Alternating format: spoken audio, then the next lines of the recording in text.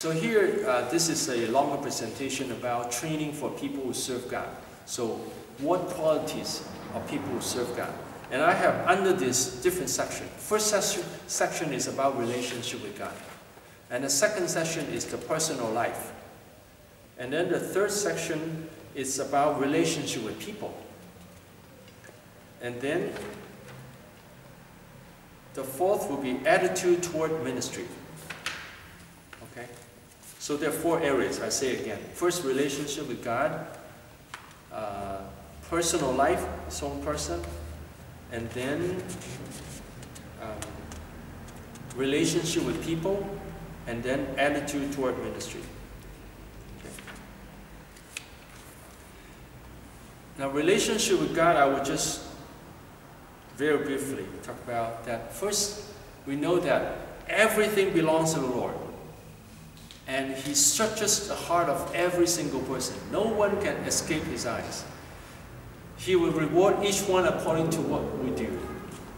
So this attitude would change, this belief would change our whole attitude toward life and toward ministry. Now, I totally believe that God has everything in control. I cannot run away from Him. And He has all the blessings. If I follow Him, I'll be blessed. If I don't follow Him, then I'll have different problems. There is a structure that a way to present these concepts, like a house. On top, the concept is God has everything in control. No one can escape His eyes. So this is on top, the top of the roof of the house. And the right-hand side, when we have a good relationship with Him, you will trust in Him, love Him, and obey Him, will be blessed. That's what the Bible says. And then, second, we serve God, will be rewarded. So the positive side. And then the left side, when we don't have a good relationship with Him and we sin, there's always destruction. And then we don't serve God, then we are not a faithful servant. And a person can lose salvation. For both of these, they can lose salvation. So when you look at that, I'll say this again. Everything is in God's hand. No one can run away from His eyes. When we trust in Him, have a good relationship with Him, and obey Him. These are the 3 main things Christians should do. Trust in God, have a good relationship with Him, and obey Him in every way. That includes ministry. Then we'll be blessed. And when we serve God, there will be rewards. And then when we don't trust in Him, don't have a good relationship with Him, and don't obey Him, and we sin, then there is always destruction. And then when we don't serve God, then we are a lazy servant. And the worst, the person can lose salvation. For both sides, both of these on the left side. So when you believe that, now this is how I encourage people to serve God. God is a good God, loving God. And He'll bless you. He knows your heart. He knows our heart. I have many, many testimonies of how God really blessed me and blessed the people who follow God. That we can see that when people follow God, their whole lives are blessed. So we should not think we can run away from God. No one can run away from God. So that's the first concept. And then that we like God because He's a loving God. Now I have this prayer attitude, the bread. Prayer bread, remember? B-R-E-A-D. B, burdenless. Can you say with me? Burdenless. R, relax. E, enjoy. A, appreciate. And then D, delight. So when we come to God, we put down the burdens. We don't have to have burdens because God carries our burdens. R, relax because God takes care of everything. I can relax. Enjoy. Like we enjoy food. Why not enjoy God? We enjoy the peace and the love and freedom. And then, now these 3 are our attitude. And then these 2 are toward God. A, appreciate. We appreciate God. We appreciate God, then we would delight in God. So of the 5, the 2 most important are number 3 and number 5. Number 3 is enjoy. When you enjoy, you already have put down the burdens. When you enjoy, you are relaxed already. Then you can enjoy. When you appreciate God, then you can delight in God.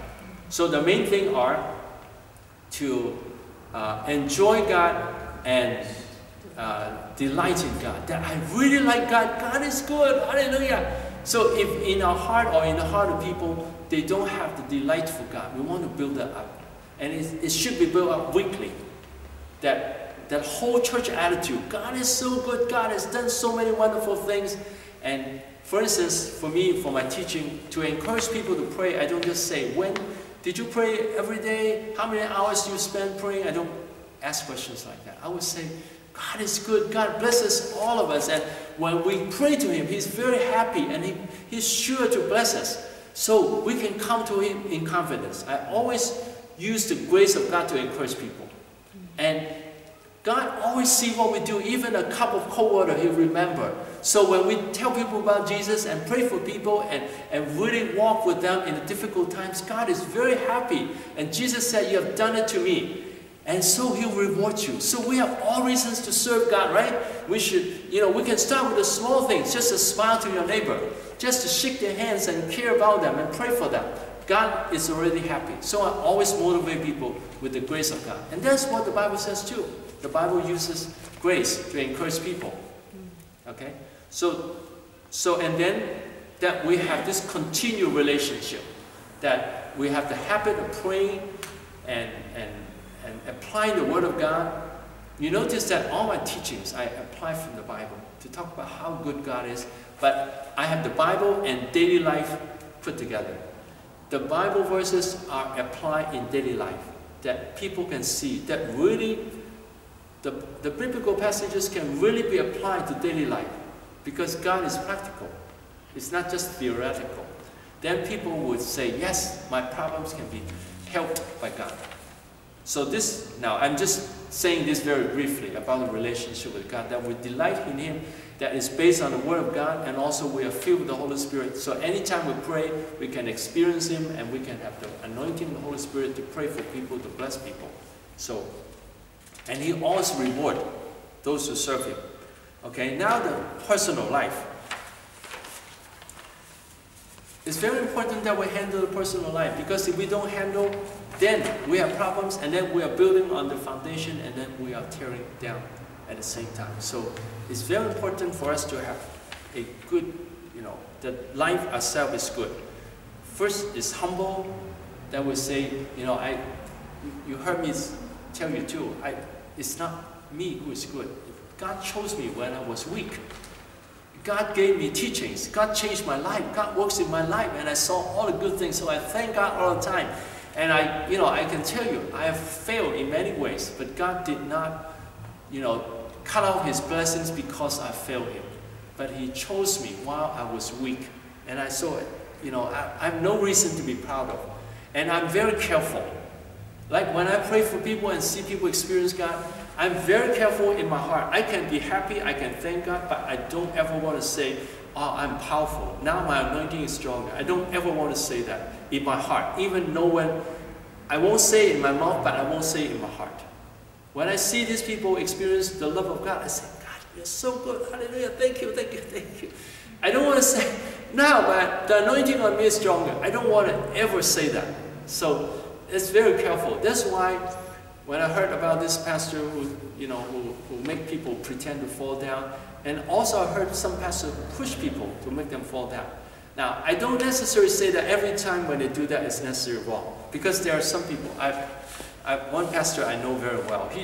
When he prayed for people really hard, I did feel a strong power of the anointing come upon me. But I accept him like that. But I won't pray like that for people. But he did that. So I don't ever say that it's always wrong. But I prefer not to do that. And then sometimes, even when I'm just touching the side of the person says I push him. I said, okay, I come to you, I demonstrate. I don't even touch, just barely touching or not touching. And then they were moving. I said, now you notice? I'm not pushing you.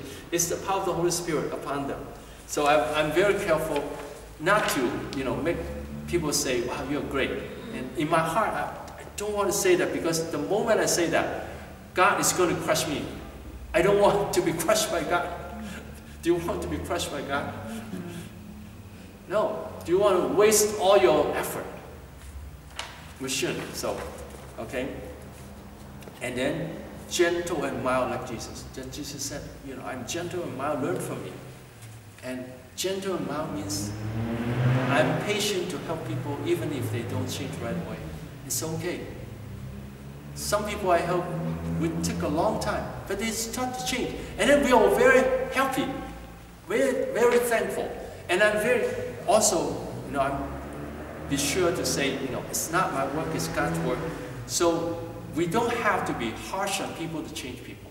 We can be very gentle and people will still change. Just now I share with you how to confront people, that we can be gentle. And then also we handle our inner life, our inner thinking and feelings. This is what many people, you know, did not pay attention to. Sometimes people say, have thinking like this, oh, the ministry is difficult, people are not good, nobody really loves God, they just want us to help, they really don't come to seek God, you know. These are true in many ways. But if we have this kind of negative thinking inside, then it will affect us. At the same time, I discern the sin of people, but I will say, that's why God sent me to bless them. And they are precious. When they're changed by God, they become precious. So I always look at it in a positive way. Always say, even though when people are weak, doesn't matter. I just do what Jesus tells me to do. And when they're blessed, then God is glorified, and I'm happy, and this person is blessed. So I always choose to think positively. And also, emotions. Now people say, this is natural. To be unhappy when you see someone you helped for so long and then he left the church. We will be unhappy, but we don't want to stay unhappy. Anything that happened, we don't want to stay unhappy. It would affect us, but we want to say, God will give it back to us. If this person leaves, He will bring us back more people if we follow God. So I always find to change our emotions, we need to change our thinking. There is an ABC theory on emotion management. A is the activating event, the event that causes us to have emotions. B is the belief. C is the consequence. When we are sick, if the belief is that sickness is the punishment of God, then you feel bad. But if you say, it doesn't matter, when I'm sick, God can help me, it's okay, you know, I'm weak, but He's strong. And then you say, okay, no problem, no problem. And God knows my time. If this is time, I'll get sick and then I'll be weak and I'll go to heaven. It's okay. It's God's time, it's okay. The attitude, you know, if God allows it to happen, it's okay. Then the belief, then we'll have peace. Now sometimes things happen that really affect us. Then we say, I'm affected, it's normal. But at least I want to reduce the time that I'm affected. I want to stay in the love of God. And one way to overcome our emotions is every day we wake up. Because when we wake up, God gives us sleep to refresh ourselves. When we wake up, usually we'll feel better. So when we wake up, we can jump, and then you can dance, and then you can praise God. Hallelujah, God is good. Oh, hallelujah. And then we can start the day with more joy. And then day after day, it will gradually go away. But I want to say to help ourselves change thinking and feeling, which one is easier? Thinking and feeling, which one is easier to change? Thinking is easier to change. We can change and say, God helps me, God is helping me, God is blessing me. But the feelings still feel bad. And we accept that. It's okay. You know, many times I handle it, someone hurts me, and I say, it's okay, God will pay me back, and God will bless the person, I want to forgive the person. The person has been hurt by people, so I have compassion on the person. Now the key to forgiveness is compassion. The person has been hurt many times, that is why he hurt people, and that's okay. So, before I slept, I felt okay. But in the middle of the night when I woke up, I felt better. Because our emotions it's not clear right away. But then it's okay. Then when I woke up, I stood up to pray. The Lord blesses me. The Lord is with me. Hallelujah. Praise the Lord. I can relax. And then soon, I noticed that, you know, it takes more time, but my emotions will be restored. And I noticed that, for instance, one emotion I find it harder to overcome is rushiness. Now for me, because I always have so many things to do, I have so much I can write. All this teaching I want to write to give to different countries, different pastors. So when I'm washing dishes, I find that I rush. When I'm washing dishes, I'm not thinking about the dishes. I'm thinking about what I would do afterwards. And when I have this rushing, you know, I want to rush and do something, I find that I feel pressure. So when I have this, I want to handle it. So I say, okay, when I'm washing dishes, don't think of what I do. I just enjoy here. Hallelujah, praise the Lord. Oh, hallelujah. Thank you, Jesus. Thank you, Jesus. So just don't think about what I do. And also I will say, God, I only can do so much. I won't push myself. I find that I cannot take any pressure. I find that no one can take any negative emotions for a long time. If anyone have any negative emotions for a long time, we will be hurt. I find that humans are quite weak, including myself. I cannot have negative feelings for a long time. So I realized that, you know, that like David said in Psalm 131, the great things and the difficult things I dare not do. Now, David is a very powerful man, but he would say in front of God, I'm nobody. So I just say, okay, whatever I can do, God, I can do so much. So I don't push myself. Now I do push myself, but I don't give myself pressure. I do want to do more, but I want to do it in a relaxed way. I find that if we do anything in a pressure way, we will suffer. And then we will get sick and we can have pressure and then life becomes difficult. So that's very difficult to handle the thinking and the feeling. And then handle the stumbling block, money, sex, marriage relationship, any kind of bitterness. Okay, so all this we need to handle as a person. Now, if some people breaks up the unity in the church generally, there is something wrong with the person's life already. Because he cannot handle his emotions, cannot handle his relationship, therefore his anger is brought to the church. So instead of just saying that person has sinned, we can say this person has a lot of weakness that he cannot handle. So we think of it first like we want to bring healing to this person. We want to care about this person. When we see this problem, instead of confronting the person, we can have a meal with this person and say, is there anything I can pray for you? Are there difficulties in your life that is hard to handle? If we have this attitude of blessing people and helping people to overcome the problems. Actually, I have a lot of sermons teaching on this because I think that for most people, the hindrance sometimes is not just a relationship with God. A lot of times it's the hindrance in the feelings and thinking, in their relationship with the spouse and the family. It's in the daily life that hinders them to go further. Some people, now of course it's true that some people don't really believe in God's love and following God is the best way. But many people who really want to love God, they are hindered by the family relationship and their own self. So when you realize that, you know that it's very important to handle our life. And then on YouTube, you look for Pastor Yip. I have a series of teaching called Joyful Victory. In the past, I call,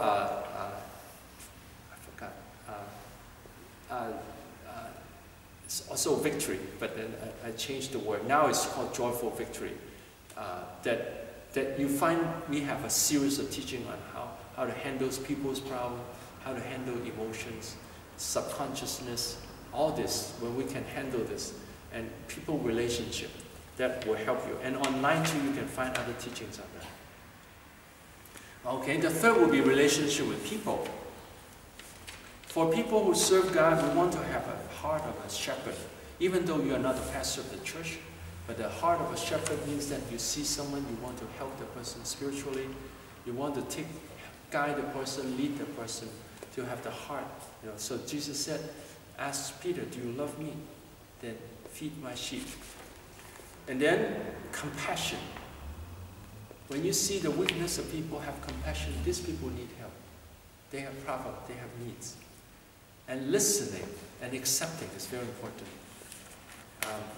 It's very hard for us to listen. Tomorrow afternoon I'll talk about family relationship, I'll talk about listening. We have exercise like this that have people have them separate into groups of 3. And one person will share something, just 1 minute long. And the other person will listen to the content, look at the facial expression, and think about the feeling behind it. And try to say it again, and describe. And then the third person only do one thing, observe what this person said and what this person said. We noticed that happened many times. We asked people just to describe what happened. But this is what they would do. This person shared, oh, I have this difficulty and I worry. And then the person respond by saying, don't worry, trust in God, pray. You have no problem. They always teach. The first tendency is to teach. They have no patience to listen and accept the people's feeling.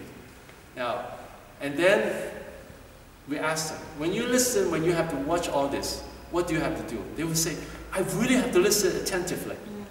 And then we ask them, do you listen like that every day? People don't usually do that. And listening is very difficult. I have been trained in counseling. And then I found that I did not learn too much. I learned more in the chaplaincy training, because in that year, the leader, the teacher always, have the group time, and then also one-to-one time, and then we also talk about the verbatim we wrote, that the record of the visit, and then the teacher would talk about how we respond to the people and whether it's good or not. And in that year, that we learned to pay attention to the people. And I had 2 teachers in that 1 year. In the second part, the teacher used a method very useful. He told us when we respond, we write down verbatim. Instead of writing down comments, he wanted us to write down what were we doing.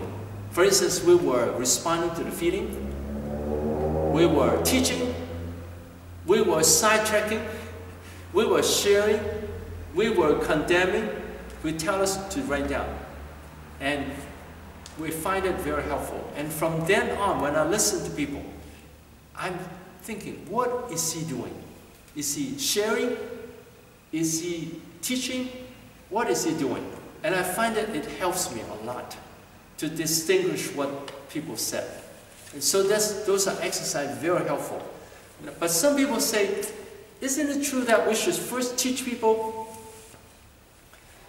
One time a pastor asked me to counsel a couple. And I asked the pastors to be with me because I want to demonstrate. And then the couple had marriage problem and had problem with God. They haven't come to the church much. And then I listened. I listened both the husband and the wife and try to, because what I want to do, I want them to lead them to talk about their life, what are the problems they're facing, what are the difficulties. And then they were talking, but the pastor sitting there very quickly went into teaching. And then he said, you should forgive your wife. And the wife should love your husband. And then you should go to church. And then he kept talking. It's not just 2 sentences. He was talking. And then I noticed that the couple, when he was talking, the couple just bent down the head. And then he would talk. And then the couple just didn't listen. I mean, the head would bend down. And then after he finished, the pastor finished, and then I asked him again, okay, tell me what happened when you talked with your wife, and what happened when you had some argument, what exactly happened there? And then they tell me what happened. And after the session, I discussed with the pastor, I have to be very careful because I was confronting the pastor. But I have to be very careful. So I asked him, have you noticed what happened in the session just now? And then he told me, I have to teach them. And I said, yes, that's very right. You have to teach them. But have you noticed what happened to them? And I gradually guide the pastor to say, you want them to go there, then they were there. And you tell them, forgive. You tell them, talk to each other, listen to each other, and go to church. But they're not there yet. And do you think they would do it? And at that point, he still thinks we should teach mostly in the counseling. But then, the next day, he changed. He told me, what you said, I found it is right.